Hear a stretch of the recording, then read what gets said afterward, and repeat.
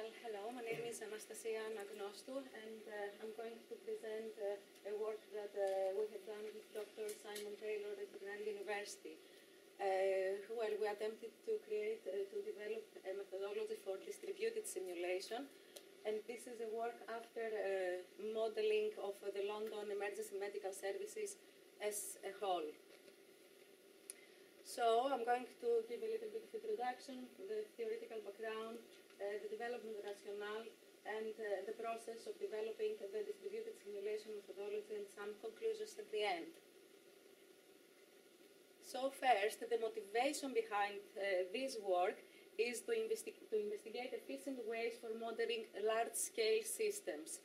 And with large-scale systems, we mean systems that they consist of subsystems that can be individually modeled as well. So in this model, in this way, we want to support model reusability.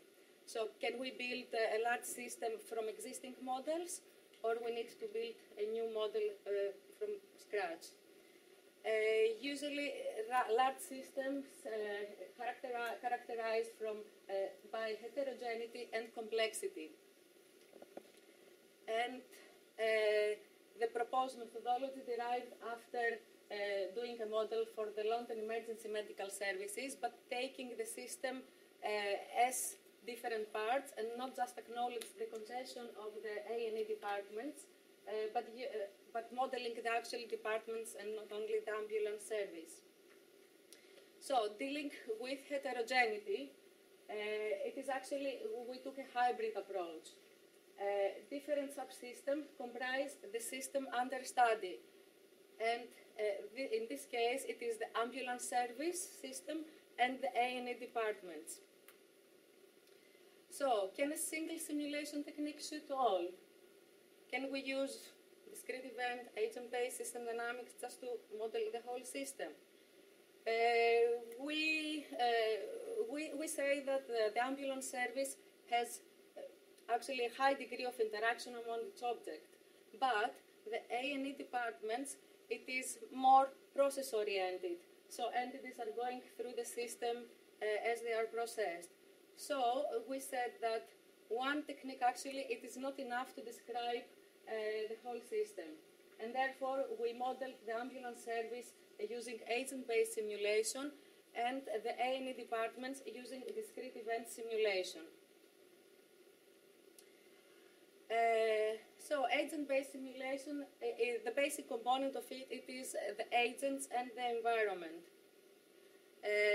Usually the agents move on different topologies, which can be grid, Euclidean space, networks, geographical information systems, or it can just be a spatial when we don't care about the location of the agents. The agents are highly interactive entities, and they interact with each other and the environment.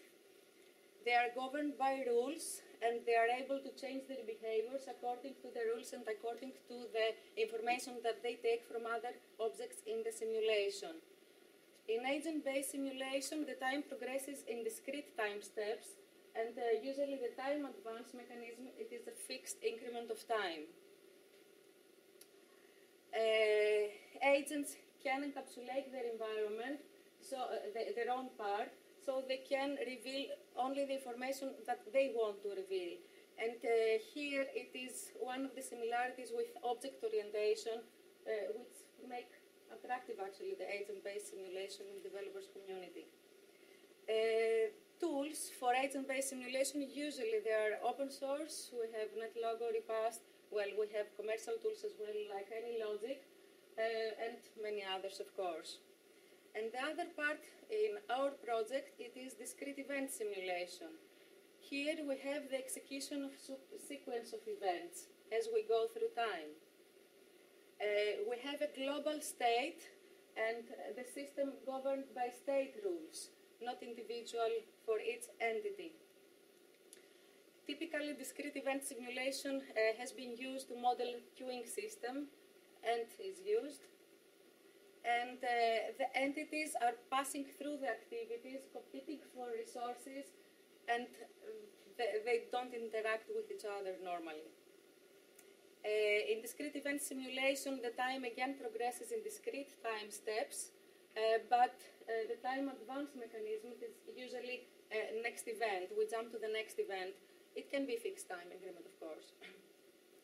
The development tools for discrete event simulation usually are commercial packages with a very good visualization and easiness of use. So we said that we wanted to deal with model reusability. What do we mean by model reuse? So let's assume that we have a complex system and we have that comprises of subsystems. We have, assumingly, models of these systems. So what do?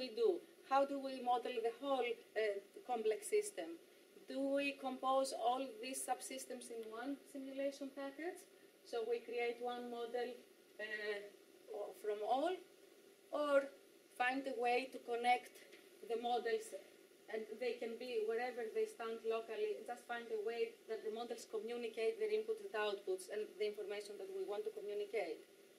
So one way to connect the different components of a large system, it is using distributed simulation.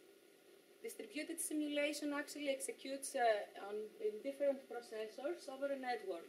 This can be a local network, internet, the cloud, or any other network, computer network. Distributed simulation models consist of interoperable models. So this means that the models can talk to each other and communicate.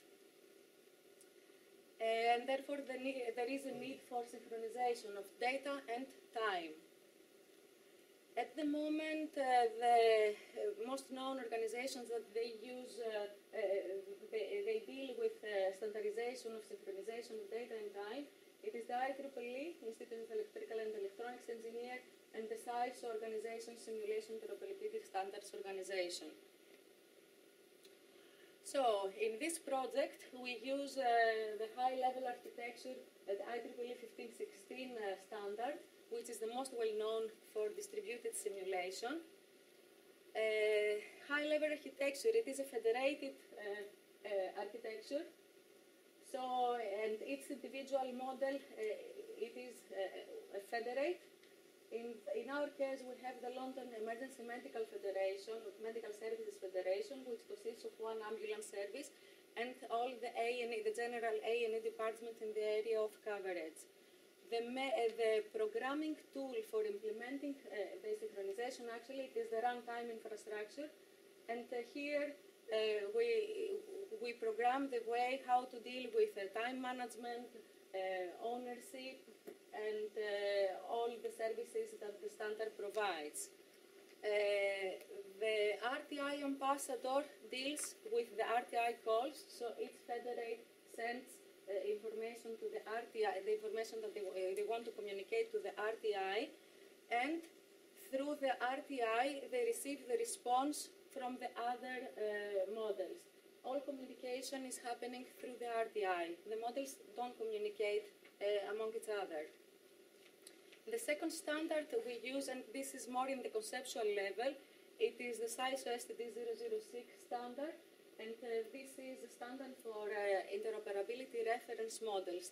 This was designed for commercial packages for distributed simulation, and they are defined 4 types of IRMs. The first type deals with the entity transfer, entity in discrete event simulation. And there are 3 subtypes. The first one is the general entity transfer, where entities just pass from one model to the other. The second type, A2, it is the bounded receiving element, which is actually when the receiving model has a limited buffer or queue to receive entities from other models. And the third subtype, A3, deals with the multiple input prioritization, when the receiving model can accept entities from more than one models. The second type, type B, deals with the shared resources. So, for example, when 2 federates or more share the same resource, this can be in the EMS case, specialized doctor or common pharmacy. The third type C deals with the shared event.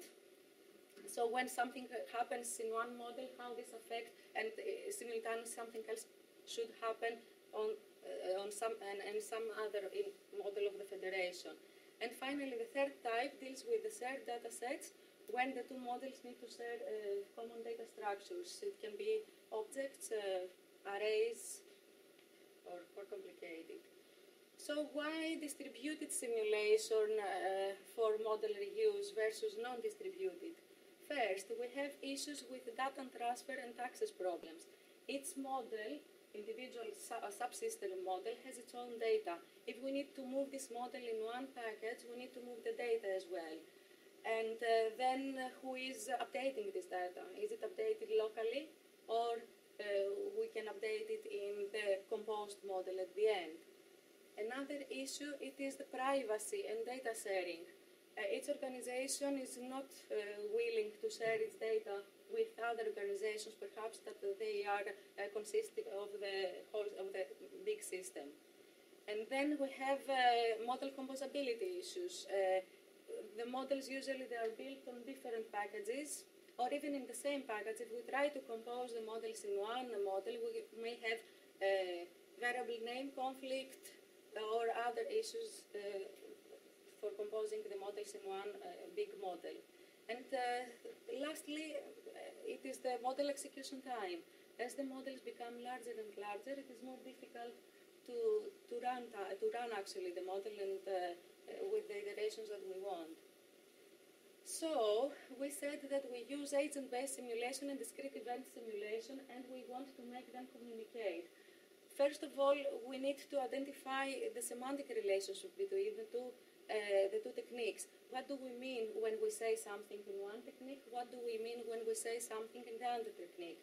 We identified some, and perhaps there are more. So we say that in discrete-event simulation, we have the individual entities and the resources. Usually these entities, they are passive objects that they pass through the system processes. In the agent-based simulation, we have the agents, and both entities and resources are modeled as agents. And these are active objects that they can make decisions and they can change their behavior. A second element in discrete-event simulation is the queue, which is actually agrees with the queuing theory. And in agent-based simulation, we don't have the queue notion there. Agents just wait if they cannot proceed to the next activity. Then, in discrete-event simulation, we have added attributes that defines the entity's characteristics. It can be the age of an entity. In our case, it was the patient's condition.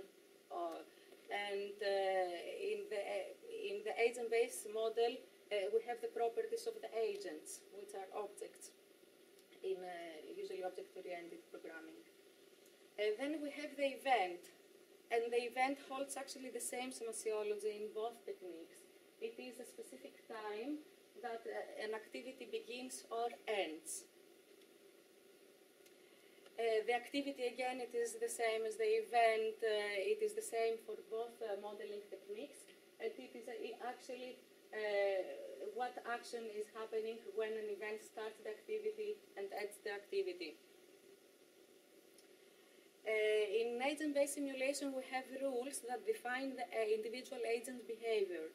In discrete-event simulation, we have system-level rules that defines the process that the entity flows during the simulation. And then again, it is the environment. We said that in agent-based simulation, the agents interact with the environment, learn from it. In discrete-event simulation, the entities are not aware of their environment. They are just passive entities that they are going through the processes. The state, it can be similar, it is similar to both techniques, and it is the set of all the global variables that describe the system at a specific time of the simulation. And finally, it is the time advancement. Both techniques are discrete time, But agent-based simulation, it is time-driven, and usually the time advance, it is a fixed, in a fixed time increment. But the discrete-event simulation, usually it is event-driven, and it goes to the next event. So in this methodology, the rationale of this methodology, first of all, it was because modeling and simulation in general needs a lot of effort and technical expertise to be accomplished. And then there is a need of standard procedures and terminology, and this will help modelers considerably in their work. Furthermore, in distributed simulation, we need to define the interoperability level between the participating models, how they communicate and how much information they give away. And also we need to define time synchronization strategy, how we're going to proceed the whole federation. So based on this logic and on the levels of conceptual interoperability model was developed for distributed simulation, usually based in the high-level architecture. So there are 7 levels of interoperability that they were defined in this model. And from the bottom up, we increase the capability of interoperating with other models. In the bottom levels, we have the first level 0, which is actually no interoperability at all. And the next level 1, it deals with the technical interoperability. So communication protocols, how the model communicates in a network, in a technical aspect. The second layer, it deals with interoperability, and from bottom again we have level 2, which describes the syntactic interoperability, and it means that the models now are able to share data. The second level 3 deals with semantic interoperability, so now the models not only share data, but they know what this data means for the other model.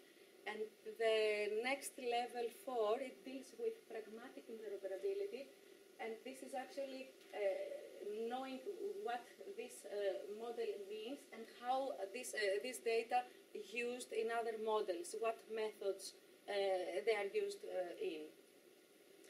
Finally, the top layer deals with composability, and this is the higher level of composability capability. So we have level 5, which describes the dynamic interoperability, and here the model can communicate and can actually change their behavior according to other models and information they receive.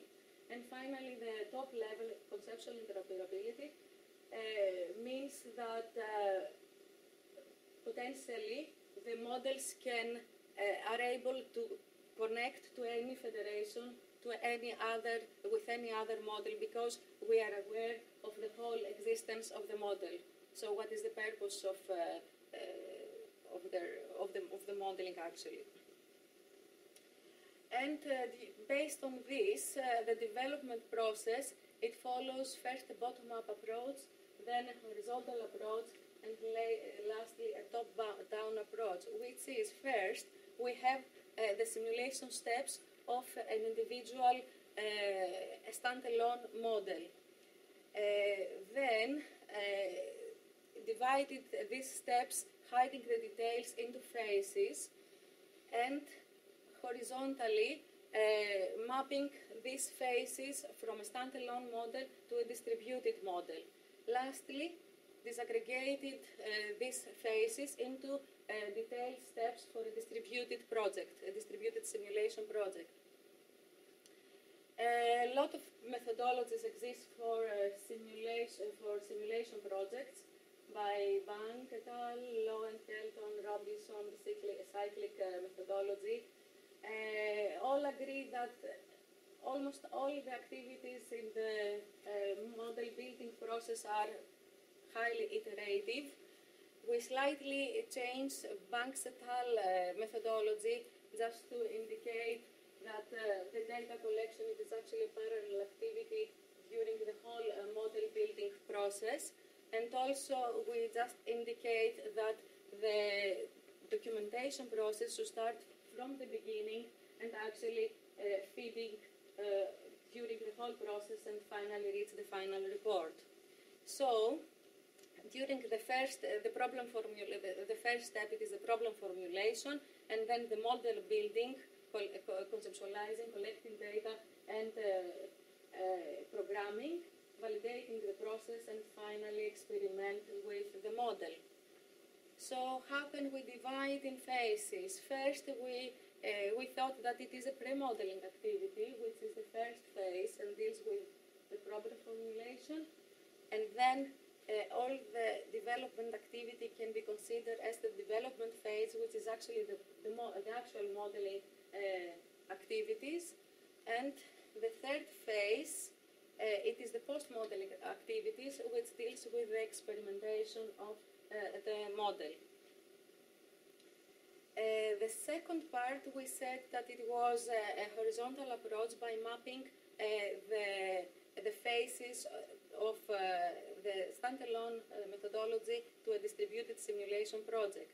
So first we have the planning phase, and actually this is the same in both approaches. Either we're doing standalone simulation or distributed simulation. The planning phase, the problem simulation process, it is quite the same. The most changes, it is actually during the development phase. So first, in the distributed project, we need to define the interoperability reference model and the interoperability level of the individual models. So this stands in the conceptualization of distributed simulation.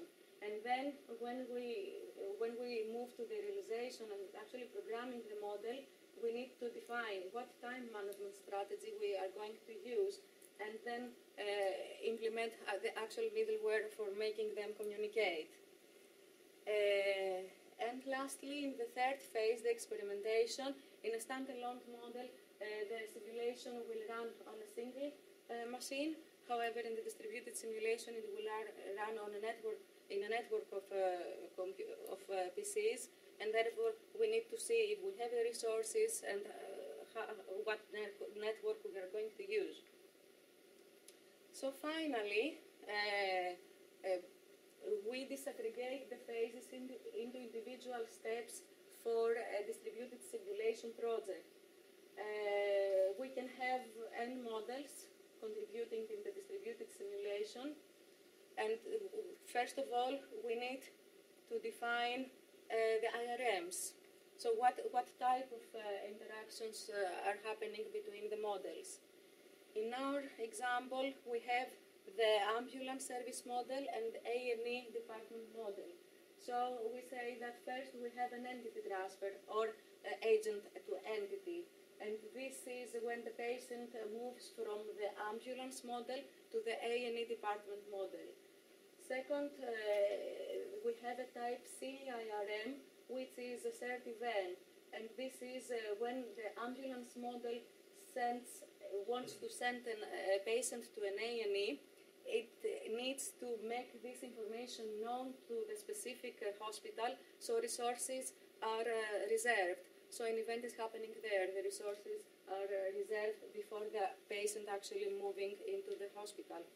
And the fourth, it is the same data structure. The patient object from the agent-based simulation moves as it is to the hospital model with all the attributes that it has and all the characteristics. Second, we need to see, do the model exist for the large system? If they exist, we need to modify on the models so they can communicate. If they do not exist, we need to build the models, or some of them can exist, some of them needs to be built from the beginning. What simulations technique these models are there, or if they are not there, in what simulation techniques we are going to build the models. In our case, we use agent-based simulation and discrete-event simulation, as I said earlier, and therefore, because it is not a single technique, we need to find the semantic relationships for the two different techniques, or even more. then we need to decide in the conceptualization phase what software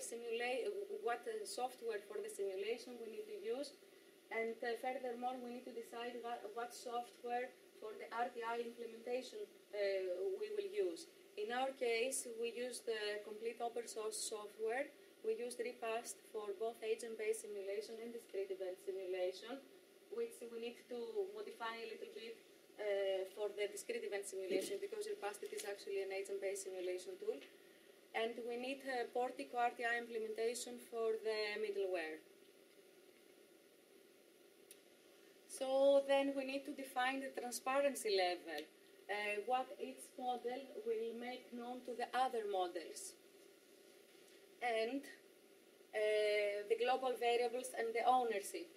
Which model actually can update the global variables. For example, in our case, we have the availability of the hospitals inside the ambulance services model and inside the individual hospital. Which model is going to update the availability in order not to have conflict when they communicate? And this needs to be defined in this phase. And then for the middleware implementation, for the distributed system, actually, we need to define the synchronization protocol. Are we going to use a conservative approach? Some models cannot go further in time locally as the system is, or we can use an optimistic approach, so individual model can proceed further in time, but actually there is a rollback mechanism, so if there is a mistake, they can go back to a previous state. And then again, we need to define the time advance mechanism, or the time advancement. So in HLA, we have the time advance request, so each individual model requests time advance from the RTI, or we can model it as a next event request. So it's the models request time advance to the time of when the next event is to happen. Finally, in the experimental phase, we need to decide in which network we're going to run the distributed simulation. Would it be a local network, a cloud?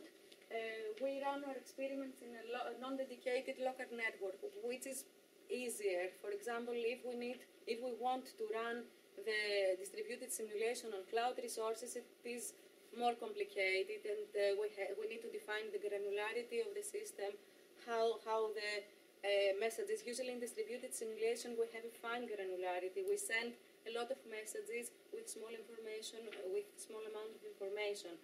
However, for cloud communication, this is not very much convenient, actually. So we need to define the resources, and therefore, in our experiment, we decided first to run the model in a scaled-down London ambulance service. So we scaled it down in 1 to 5 scale. We didn't do firstly the whole ambulance, the whole London ambulance service. And we ran tests on performance. So we ran on a single node and on a distributed computing and on the distributed environment by increasing the number of federates that they are connected. The bottom line, the dashed line, it is the distributed environment. As the number of federates increase, we can see that the runtime of the distributed simulation is almost constant, a little bit increased, but on a single node, it starts to increase considerably. And this is where an advantage of distributed simulation can be stand. And then again, we run experiments on scalability. So we increase the workload by 10, 20, and 30%, and observe how the system behaves. And when we increase both emergency calls and walk-in patient arrivals, we saw that it is actually analogous. The runtime increase, it is actually analogous with the percentage of workload increase. So we can conclude that large systems, usually they are complex environments that usually cannot model by one single approach. We can reuse models by deploying distributed simulation. Then actually it is more convenient rather than composing in one package. We need standard terminology for end procedures, and therefore we need a defined methodology. And we need to define the interoperability level among the participating models in order to know what is shared with among what. And finally, the methodology needs to be revalidated, and we're planning to apply it to other regions in the UK, in other EMS systems. Thank you. Any questions, please? We have one or two questions. Yes, I'm Simon, work for Sellafield Limited. With Simon Taylor, we've connected to discrete-event simulation models, and we found validating DS difficult. It is. Did you find it? Yes, it is. First of all, the validation, each individual model should be validated individually. Secondly, the distributed system, how we validate it, we had IDs for every federate, for every object that is passing from one to the other, timestamps, and we actually validated the model in this way, that yes, it is actually synchronized, it works properly. Yeah, but it is difficult, yeah, there are no defined... We managed it, but it's some of the different behaviours that are part of the reason for doing DS are quite difficult to validate for some unexpected events. Yeah, no, we didn't go much further. I mean, there's a lot of work that it needs to be done in this area. Yes, validation is not easy in a distributed system. Have you had a chance to do the comparative piece between running the two simulations separately and seeing what interpretation you can reasonably make, and how the interpretive value changes from going to this extra workload? You mean operationally or the performance of the system, just the results of the model? Yes, we run. We have actually the same results. Actually, the models that are built for this purpose, they are quite abstract models. I wouldn't say that they can be used for modeling the operations of each individual systems, because the purpose of this project was to build actually the distributed system and make it interoperate. Finally, if the system interoperates in the interface level, whatever the complexity behind it, it wouldn't matter. So the results that we've got, it is actually the same, but I wouldn't say that we can validate it at the moment. It needs further data and work to be done.